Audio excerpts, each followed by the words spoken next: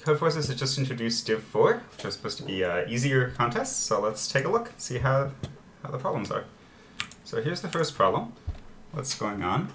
We have a positive integer if it has a bunch of zeros at the end. All but one is 0. Yes. As the sum of round numbers. Okay, well we just need to each digit except for the 0 digits. So it's just the number of non-zero digits. And that's like the only possible representation, so fine. So the number of test cases at each test case is n. And that's it. Okay.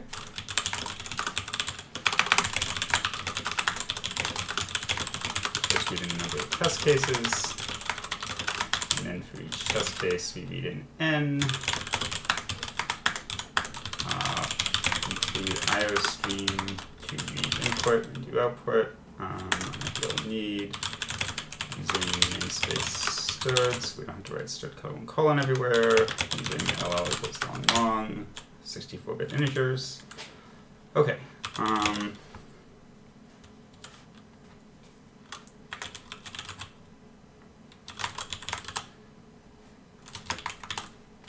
So what's the output format? The number of summons and then the summons. Okay.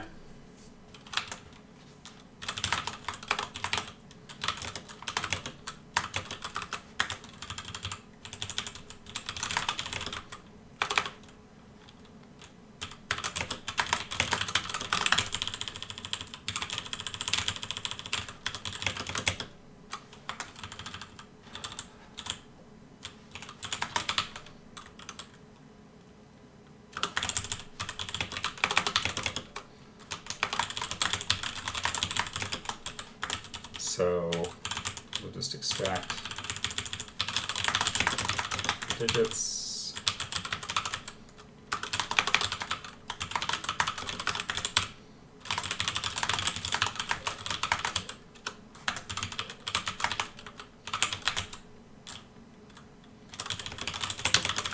Just check that we got the right answer.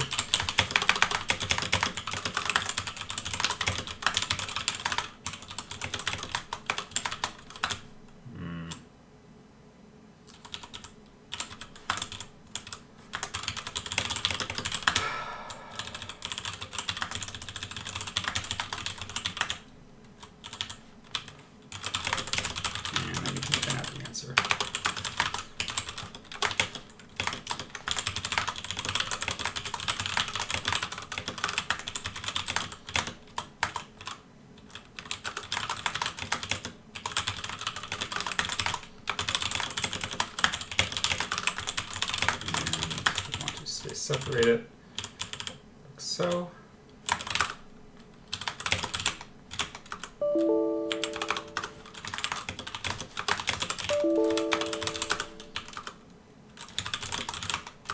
I guess we use vectors.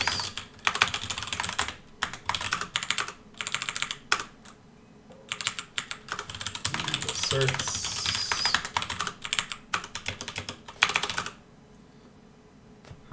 Do they care what order? No.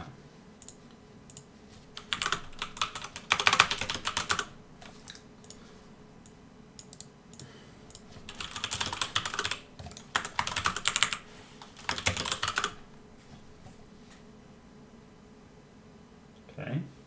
1, 7, 6, 7, 8, 9, or I guess 9, 8, 7, 6. Fine. 10,000, 10. Okay. So let's try this. We have some kind of C++,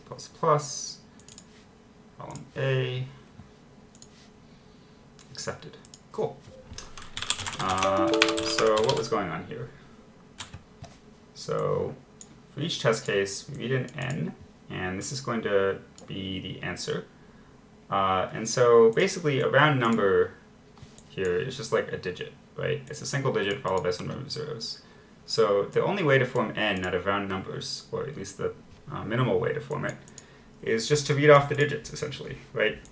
Like 9876 is 9,000 plus 800 plus 70 plus 6, right? That's what it means.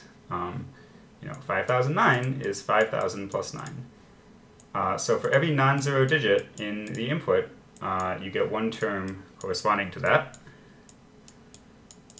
in the output. And the number of terms is just the number of non-zero digits. Anyway, so how do we actually code that up? So we have our output vector, and then we go through the digits of a number. This is a good thing to know how to do this. So while the number is more than 0, grab the digit, and then divide by 10, so that next time through the loop we'll be looking at the next digit.